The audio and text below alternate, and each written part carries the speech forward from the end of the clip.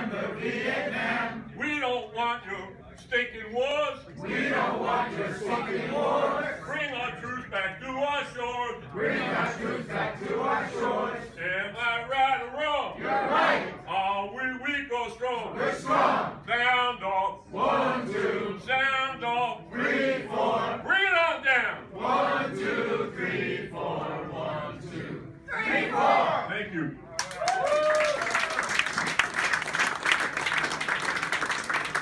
A very proud salute to all my sisters and brothers of VVAW for 50 years of service to our country.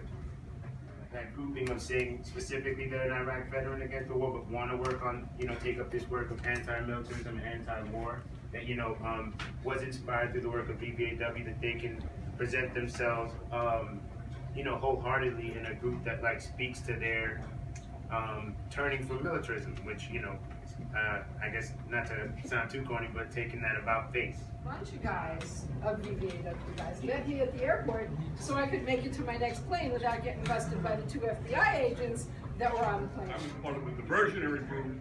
A couple of weeks later in Manhattan, we did a demonstration outside the Manhattan VA while the administrator of the rector's office was being taken over on 25th Street and 7th Avenue. George Bush, at one point, was UN ambassador.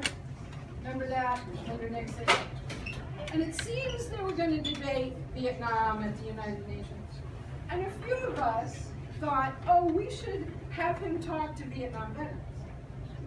But he wouldn't talk to Vietnam veterans. Good Lord, we talked to him for days. I think what Danny yelled was, if you don't talk to the Vietnam veterans, the blood of the people who will die will be on your head.